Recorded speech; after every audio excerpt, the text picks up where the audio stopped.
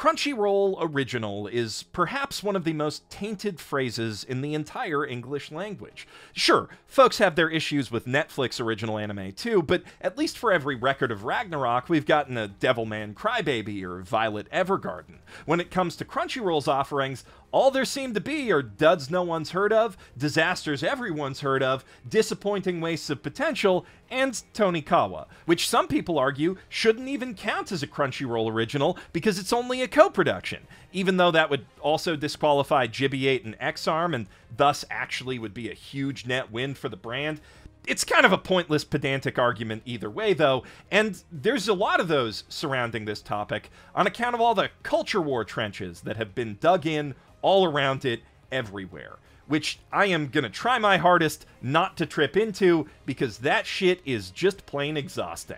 I started this channel because I love watching, talking about, analyzing, and poking fun at anime and sometimes games, but it's difficult to engage in or even reliably find honest, thorough criticism of any piece of media in a landscape where every piece of media can suddenly become a hill that terminally online weirdos are just dying to die on. So, now that the Crunchyroll Originals brand is pretty well dead itself, with only 2 unreleased shows left on the roadmap and no more announcements in sight, I want to try to separate the 14 shows they've made so far from all that stigma, judge them purely by their own merits, or at least the merits of their first 3 episodes, and see just how well they really deserve their terrible reputation as individual works and as a whole, specifically by rating them on a scale from 1 to 10, and then averaging out those scores. Now, Crunchyroll has sponsored me in the past, and I'm presently working on an 86 video with them, which is why that's taken so long to come out,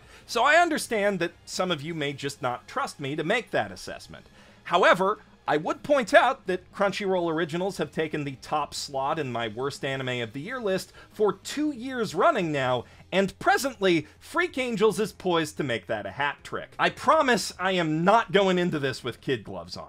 I am, however, going in with my new official custom hidden GFuel Village headband on, and with their brand new Naruto Shippuden Sage Mode formula in my body, so that I don't fall asleep while watching some of these. You may not have the same need for this product, but nonetheless you need it, for it is a collectible with Naruto's face on the box. It compels your otaku cells to buy it. And if you want to get 30% off it and anything else at gfuel.com, all you have to do is use the promo code BASEMENT when you check out. Now, ad stop no jutsu.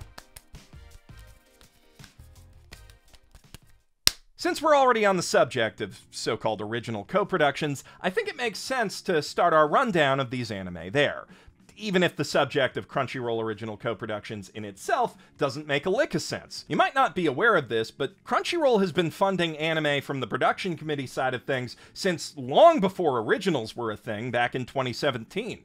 Actually, they started back in 2015, but it took 2 years for any of those shows to come out because the entire anime industry is stretched beyond capacity right now, and that's how far in advance you need to book an anime studio to get a show made.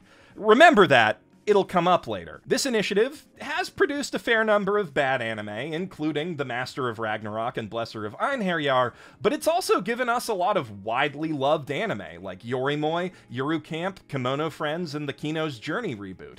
And the only reason that none of those were branded as Crunchyroll Originals is that the brand didn't exist, or at least they weren't ready to go public with it at the time they came out. If they had been, if this color-coded D&D party had been the first face of the label instead of that other one, we'd probably be having a very different conversation right now. And on the flip side, the conversation could be evolving right now if they hadn't decided to stop branding all of their co-productions as originals just in time to miss the boat on Odd Taxi. Though the discussion around originals is so toxic at this point that it was probably a good idea to keep that distance. It most likely would have just hurt Odd Taxi's brand. The point I'm trying to make here is that which co-productions end up counting as Crunchyroll originals is an entirely arbitrary matter of timing and marketing whims. And if you think about it that way, It's actually a pretty fucking wild coincidence that two shows as historically awful as X-Arm and Gibiate both ended up making the cut. I'm not going to spend too much time on either one, since I already gave them their dressing down on the worst of the year lists, but I do want to impress upon you, if you haven't seen the shows or those videos, just how fucking bad they really are.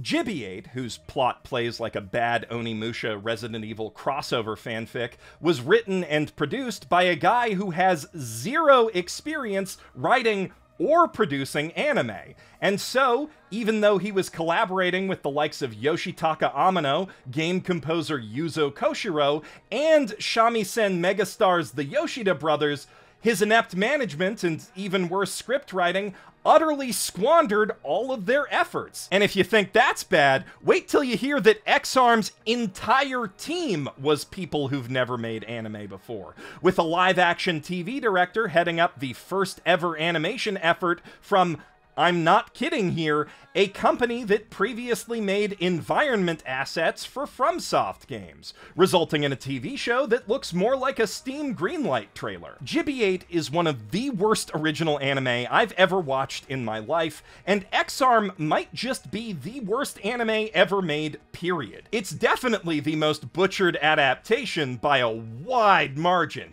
Berserk 2016 ain't got shit. 0 out of 10 to the both of them. But what about the other shows that got arbitrarily lumped in with them?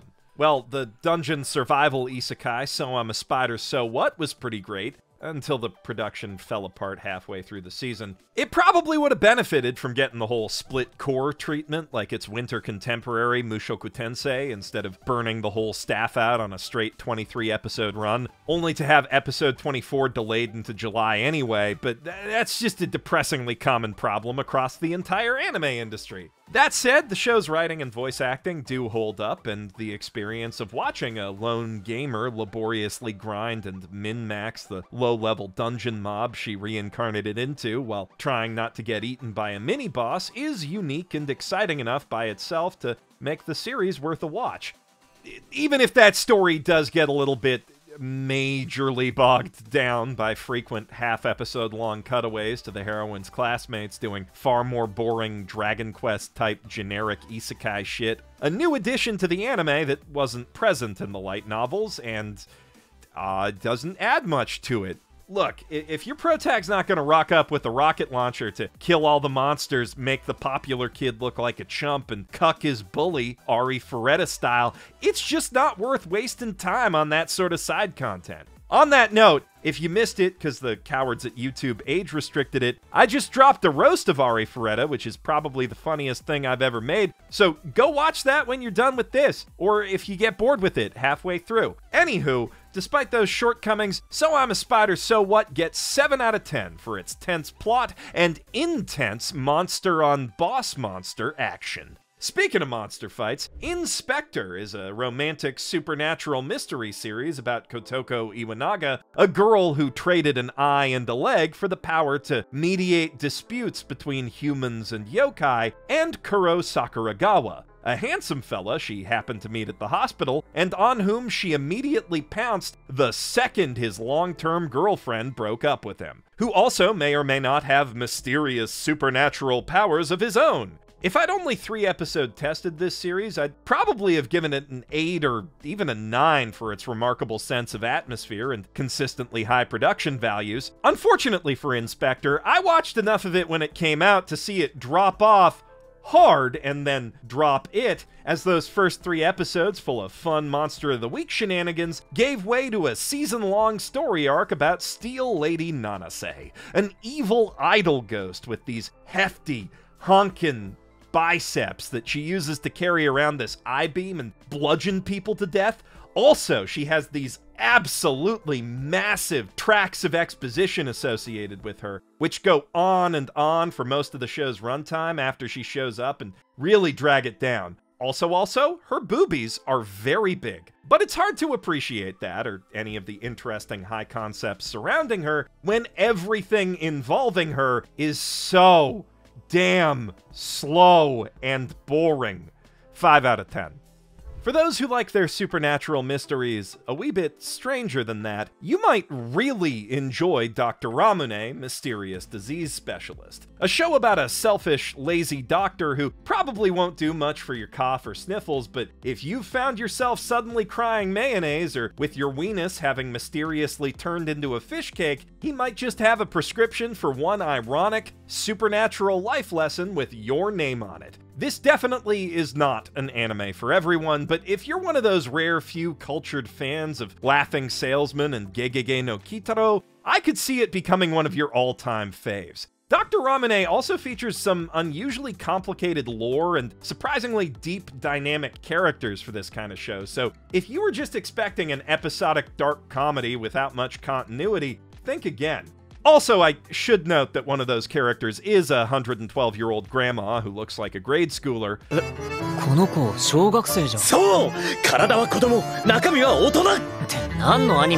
Luckily, not that kind. In fact, the first thing we see Akane do in the entire show is beat the shit out of a gross pedophile for fun. It's a pretty great twist on that particular trope, and it seems like there's a lot of those here. Dr. Ramune is clever, witty, and creative, the ideal surreal comedy package, and I give the first 3 episodes an 8 out of 10.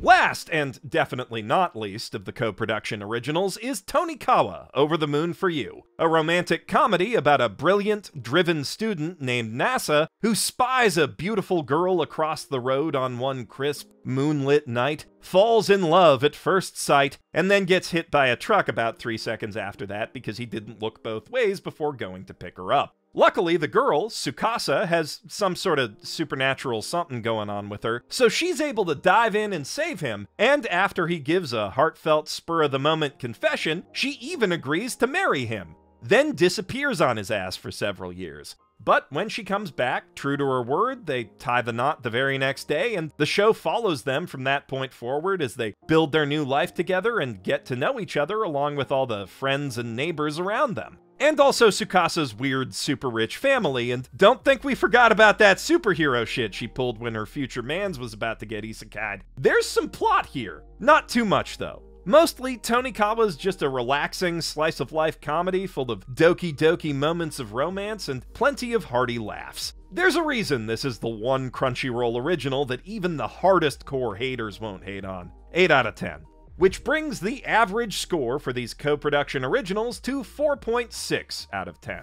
As you'd expect of what is effectively a random selection of anime, it's a mixed bag of nuts, give or take a couple rat turds. So how does that compare to Crunchyroll's more deliberate original anime programming? Namely, the series of collaborations they've done with Webtoon and Adult Swim. I think it's safe to say that the Webtoon collabs, God of Highschool, Tower of God, and Noblesse, generated the most positive buzz for Crunchyroll originals out of anything they put out, at least ahead of their release. A lot of people love them some Korean-style tall webcomics, and manhwa has long been deserving of a bigger place in the cultural conversation, so these shows were, in a very real sense, game changers for anime. People were understandably hyped. But when people get hyped for something and then it doesn't really live up to that hype, those feelings can really sour really fast, and unfortunately, only one of those shows, Tower of God, gave Webtoon fans anywhere near what they were hoping for. Mostly that's an issue of pacing. While they're all fairly impressive in terms of their sakuga, fight choreography, and overall production values, all 3 adaptations feel, to some extent or another, rushed. As I said, Tower of God, which has been called by some the One Piece of Webtoons, suffers the least in this regard, as it's only been sped up just enough to reach a comfortable endpoint to its first major story arc in 12 episodes.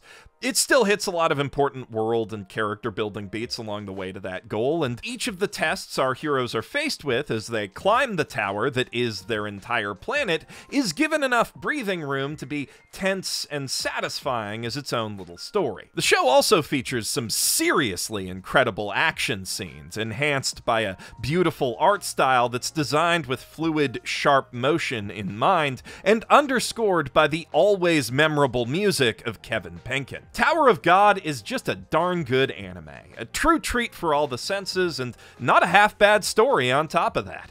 Easy 8 out of 10. Sadly, only the first half of that last sentence describes the God of Highschool. In the hands of Jujutsu Kaisen's Sung-Hoo Park, the fights that make up the show's titular teen martial arts tournament are breathtaking, with thrilling, dynamic camera work and snappy, hard-hitting character movements that sync perfectly with Alisa Okehazama's jam-slapping, genre-blending soundtrack, just like the fights in Jujutsu Kaisen do. However, outside of those scenes, the rest of the show pretty much may as well not be there. The problem is this anime is just laser focused on covering as much of the tournament as possible in 12 episodes and absolutely nothing else. Every other part of the plot just gets cut down to a Cliff's Notes version of itself to make room for more fights. One character goes from being single to having an arranged marriage and hating it, to being okay with the guy actually, to backing out of it in the space of a single episode. High on God School's pacing feels like, you know that gif of baby Deku rocking back and forth in the chair? Imagine that you're on a bullet train and he's holding the throttle. This anime gave me physical whiplash. 4 out of 10. That just leaves us with Noblesse, a show about a handsome, noble vampire boy fighting evil with his various demi-human associates while also attending a high school, which, to be honest, even after watching 3 episodes, I still don't really get. Part of that's because apparently the TV team at Production IG decided to just start the TV series right after the OVA they'd already made, meaning that if you watch the show, you end up missing all the setup that should have been in episode 1. But also, again, the pacing is just off. Not necessarily rushed in this case, but just not well put together. The show pivots between light character comedy, tense, serious drama, and heavy action on a dime without doing anything to smooth the transition. Each episode feels less like a coherent, self-contained plot made of interwoven scenes and more like, well, a handful of webcomic chapters stapled together without any transitions. It's not an unpleasant viewing experience. The jokes can be funny and a few of the fights go pretty hard. It just never comes together into anything greater than the sum of its very uneven parts. 6 out of 10, which sets the average for Webtoon Originals at 6 out of 10. Not bad, but for a trio of shows meant to change the face of anime, not nearly enough. As for the Adult Swim collabs, the reason they exist is self-explanatory if you know anything about the business side of Crunchyroll, a former subsidiary of Otter Media, a subsidiary of Warner Media, a subsidiary of AT&T, as well, of course, as the business side of Adult Swim, a mature programming block on Cartoon Network, a division of the Kids, Young Adults, and Classic division of Warner Brothers Entertainment, a subsidiary of Warner Media, a subsidiary of AT&T. Before the anime streaming boom, Adult Swim and Toonami on Cartoon Network were the places where Americans with an interest in anime developed an actual taste in anime, which inevitably led them to looking for the harder stuff online. On top of that, the teams at Cartoon Network were commissioning original content from anime studios long before originals were even a thing, so having them partner with Crunchyroll to develop another new IP, plus 2 big-ticket adaptations, just made sense. One of those adaptations, Shenmue, is coming out possibly the day I publish this video, so, I don't know if it's good or bad, you'll have to tell me in the comments, but I will say that trailer looked pretty dope, and just on the grounds that you don't have to actually play it, if it lives up to that, it's got a pretty good shot at being the best Shenmue thing by default. Their other big-ticket legacy IP show, Blade Runner Black Lotus, follows up on the 2017 Shinichiro Watanabe-directed ONA, Blade Runner Blackout 22, this time with Watanabe in the producer's chair as 3D anime directing duo Shinji Aramaki and Kenji Kamiyama of Ghost in the Shell standalone complex, Star Wars The Ninth Jedi, and Metabots fame, taking the reins. I know a lot of you out there have a very strong distaste for 3D CG anime of all kinds, and Aramaki and Kamiyama's shows don't always do the best job of dispelling that stigma with their at times clumsy motion capture, but they always at least feature sharp, interesting cinematography and editing, and pretty great fight scenes across the board that do things that just aren't possible in 2D. And while all of the human models in Blade Runner Black Lotus are as rough and awkward as the characters in any of their shows, the modeling and shading of the props and backgrounds is just spot on to the production design of the film. From Voight-Kampff machines to billboard geisha to the little architectural embellishments, this is unmistakably Blade Runner's LA. What's not quite as on brand is the story, which follows a badass mechanical lady as she kung fu fights her way through an identity crisis, and I mean, you heard what I just said. It's pretty much just Ghost in the Shell, but in Blade Runner. It's not a particularly well-told story either, at least not in the first 3 episodes, but with one of the actual Ghost in the Shell guys directing it, that mix of 2 iconic cyberpunk vibes does at least work surprisingly well, and if you're a hardcore enough cyberpunk fanboy to want to see that, but not hardcore enough that you would care about all of the lore problems it creates, you probably have a good time with it. 6 out of 10.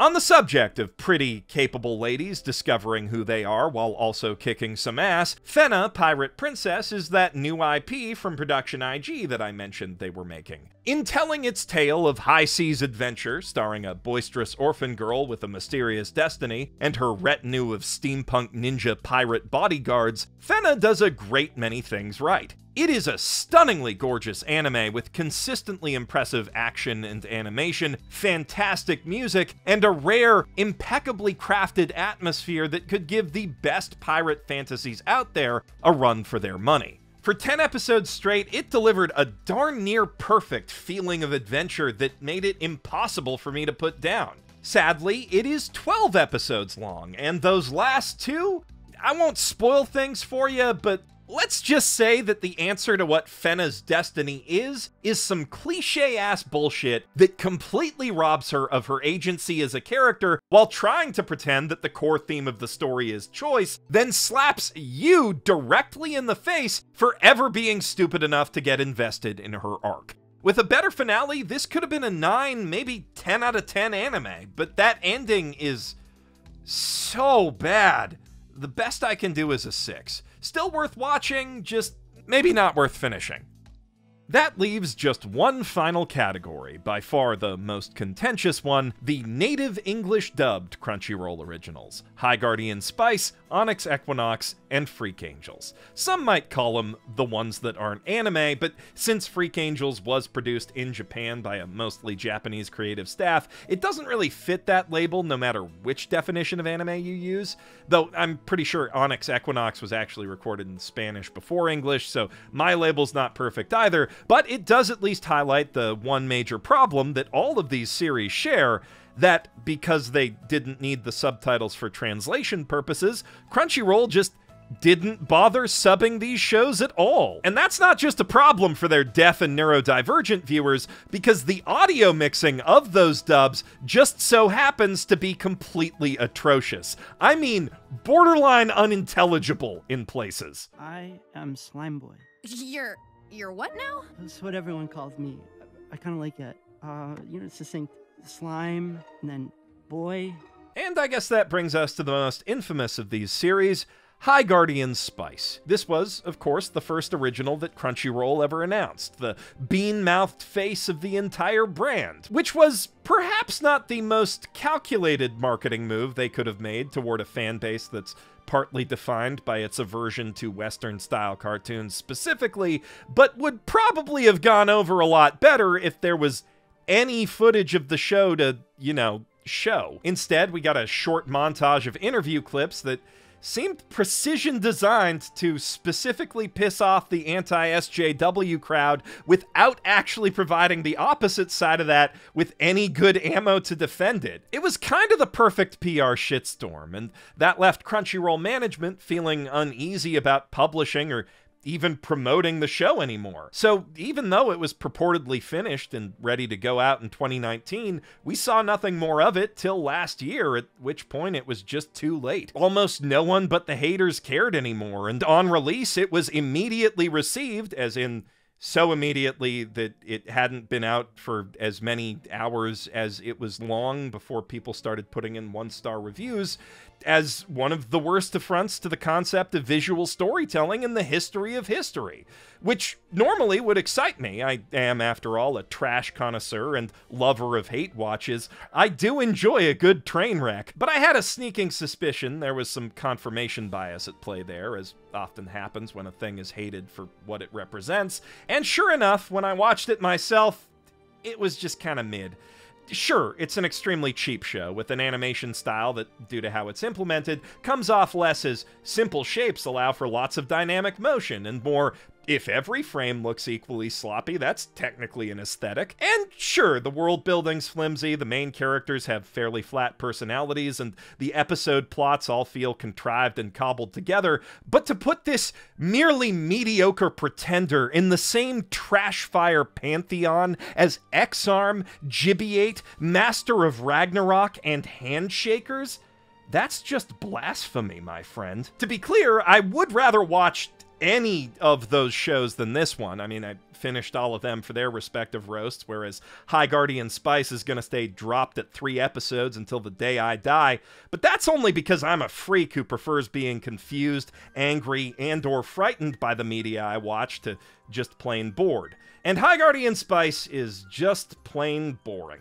4 out of 10. That's not to say there are no good reasons to be apprehensive about it, though. I don't agree with the most frequently stated complaint about the series, that an anime streaming company should just never ever fund Western animation. The industry is, as I said at the top of the video, extremely overburdened at the moment, so pushing crap like Gibiate through the pipeline can potentially hurt other anime by taking away freelance animators from their production, whereas High Guardian Spice exists in its own bubble. No, my issue with the series is that Crunchyroll tried to fund it specifically like an anime, with a budget that the creator equated to what Cartoon Network would typically spend on an 11-minute episode of one of their shows, or, to put it another way, less than half of what is typically needed to make a good 24-minute episode, which not only puts some of its failings in perspective, but also frames its failure as kind of a good thing overall, at least for American animators who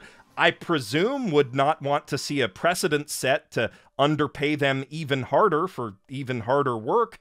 Putting that huge issue aside, while High Guardian Spice definitely is not the show for me, I can see a hypothetical teenager who really loves Steven Universe using it to scratch that particular itch, if they've already seen all of Adventure Time, and Amphibia, and Owl House, and Little Witch Academia, and Infinity Train, and Hilda, and Ray Earth, and Bravest Warriors, and Star vs. the Forces of Evil, and Kipo and the Age of Wonder Beasts, and She-Ra, and Gravity Falls, and The Dragon Prince, and My Little Pony, and Sailor Moon, and every other Kunihiko Ikuhara anime. But even if I just described you, I do think that there are much better uses for your limited time on this earth. And frankly, that goes double for the haters. I'm sorry, but if you're a contributor to the Terrible TV Shows wiki and you're reaching for a burn like, quote, rosemary, sage, thyme, and parsley are named after herbs, grasses in Latin, which are not spices, maybe it's time to move on to richer material, might I suggest. What is it about the apocalypse apparently that makes me so damn thirsty? Christ, what if I'm apocal pregnant? How fucking cliche. The concept of psychic superhuman Whitechapel chavs vying for dominance over an apocalyptically flooded England sounds pretty cool. And hell, sunken post-apocalyptic diesel punk London even looks pretty cool from a distance if you squint. But when said psychic superhumans talk like what you just heard and band together under a group name that sounds more like a Chris Angel fan club than a psychic super street gang, it feels like we're falling a mite short of that concept's full potential. FreakAngels, capital F, capital A, all one word, adapted from a webcomic of the same name by artist Paul Duffield and prolific comic writer Warren Ellis, was one of the first originals Crunchyroll announced with their big trailer back in February 2020. But then, in June of 2020, we got the surprise announcement that Warren Ellis is also a prolific sex pest, Netflix fired his ass from Castlevania immediately, and Crunchyroll just stopped talking about this show for 2 entire years before quietly sharding it out at the end of this January. Even without the scandal, though, I can see why they wouldn't want to call attention to this one. It is bad. The line art makes all of the characters look like Paper Jam Dipper half the time. They fit about as seamlessly into those 3D backgrounds as the roadside audiences of Initial D Season 1. The plot just ping-pongs randomly between seemingly disconnected story beats, and the dialogue is, as you just heard, so fucking atrocious that not even the tried and true Warren Ellis method of inserting fucking swear words randomly into every shitball's sentence can disguise its many shortcomings. Fuck. I am really looking forward to fully dressing this one down come January. The show does at least have some very nice background art and quite ambitious storyboarding. You can tell the animators wanted to have some fun with it, but as is all too common within the human condition, it turns out they wanted what they couldn't have. 1 out of 10. The last of the originals we have left to talk about is Onyx Equinox, and since I spent so much time dunking on the other two, I'll just cut to the chase. It's pretty good. It was animated by the same team as High Guardian Spice, and you can tell they learned a lot from their missteps on that show. The more anime-esque art style fits the limited animation techniques they're using better, and the creature designs, especially with their harsh, contrasting bodies, look really good even at low frame rates. More importantly, its story, a fantasy adventure with deep roots in Aztec history and culture, about a meek young man chosen by his cruel gods to save the world, is pretty goddamn metal. Like, imagine Avatar, but instead of Appa, Aang is accompanied by a vicious, man-eating panther who hurls constant verbal abuse at him. Also, he has no special skills whatsoever and almost gets murdered every episode, while a lot of other people do get murdered all around him all the time. If you like apocalyptic dark fantasy with blood magic and shit, this is an edgy good time. I suppose I should disclose that I'm also just a sucker for Mesoamerican fantasy aesthetics in general. Shell isn't the only part of Road to El Dorado that's stuck in my brain forever, so I am a bit biased in this show's favor. Maya of the 3 on Netflix is way better, especially in the visual department, but Onyx Equinox is still a solid 7 out of 10 in a severely underserved niche. That sets the average for non-Japanese originals at 4 out of 10 on the dot. And the grand total average for the whole Crunchyroll Originals project, minus the 2 that aren't out yet, is 4.4 out of 10. Not a great showing, or even a good one really. 5 out of the 14 shows do sit around the high end of good, low end of great, but a lot more of them range from meh to bleh, and, of course, 2 of them are quite possibly the worst anime ever made, so that skews the score down a bit more. If you took those out of the equation, it'd be a barely passing 5.1, but then you'd also have to take out Tonikawa, so actually 4.8. That's close to not failing, though. Original series should be something to get excited about. In the growth-obsessed stage of capitalism we're currently at, basically all commercial art needs to serve as an onboarding platform for further merchandising and/or monetization opportunities to justify its initial investment. Just look at how every other third-party AAA video game these days has live service bullshit baked into it. Assuming there still are third-party video games in the far future of 2 days from now. On the flip side of that, console exclusives from Bloodborne to Breath of the Wild tend to be more self-contained, finished, high-quality experiences that you can enjoy fully out of the box. And they can be that because instead of just selling themselves and some microtransactions, these games exist to sell the very platforms they're on. There's an economic incentive for the platform makers to give the devs enough resources to actually make them good so that people will buy more PlayStations eventually when the crypto market collapses and we have chips again.